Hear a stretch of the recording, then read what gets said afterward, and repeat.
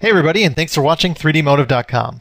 I'm Bill Cladis, and in this video we're going to cover all of the basics for Cascade, which is UDK's built-in particle and visual effects editor. Now this video is aimed at beginner levels. We're assuming that you have some basic UDK skills, some very basic 3D modeling skills in a package of your choice, and an intermediate understanding of an image editing program like Photoshop. So let's go ahead and get started, and let's talk about VFX artists or visual effects artists. So what is it that we visual effects artists do, and how do we fit into the game production pipeline?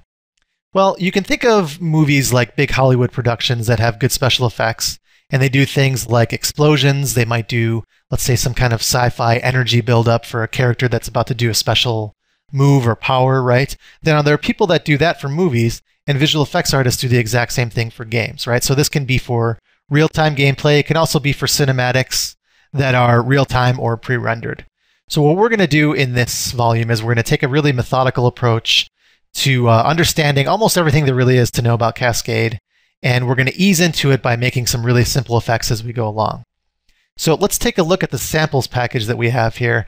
If you use the project files link and download it, you'll have this 3dmotive_TCBG, and TCBG is the Cascade Beginner's Guide.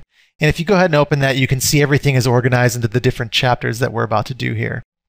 Now I'm going to use the, I believe it's from chapter 7 here, the rocket ship example.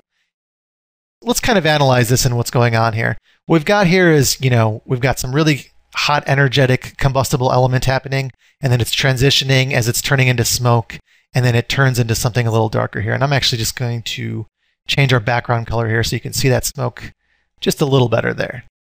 So particle systems, right, are illusory. What I mean by that is they're a total illusion because we're giving the impression of, volume and motion and all that stuff. And this looks, as we go around, like it has, it has volume, it occupies space, but all we're really doing is just generating sprites and putting different images on those sprites. So sprites are just these little flat polygonal planes, and if I pause it, it's kind of hard to see, but if we look at the top here, it's just a little square with an image on it. And then we take that square and we move it over time, we adjust the size, we adjust the color, we adjust the alpha, the rotation. And if we do it all right, we get something that's a little believable. So if we go back to our lit view mode here, we can see what looks like to be some kind of rocket trail. And this is actually two particle systems happening right now. So what's happening is halfway here where I'm putting my mouse, this is actually transitioning into totally new particles. And that transition pretty much is seamless unless you're really looking for it, right? So if I go ahead and turn it off, you can see now that the combustible part at the top is invisible. So we could take a look at some of the other examples we'll learn to make here. This is our orbit example. This is kind of like a wispy vortex happening here. If we turn off the init velocity module, this turns into a very fast kind of nebula that we could use in space. If we just slowed that down, that'd be a lot more believable. We can look at our health pickup. This is one of the more simple examples we'll be using. But we can notice here is that we're actually using meshes, right? So we've got our little health cross here.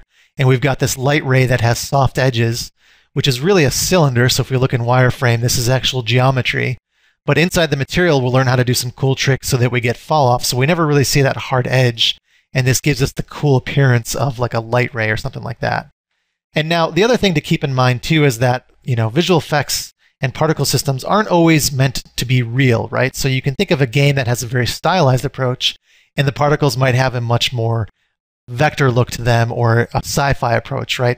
So these are two examples that I've done personally for freelance. This is a trigger beam, that explodes, and we've got, if I pause it, lots of cool different elements happening here. We've got some meshes here with those cubes.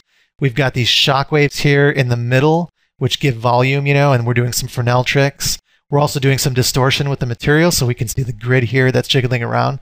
So this is, another example of a different approach. This is very stylized.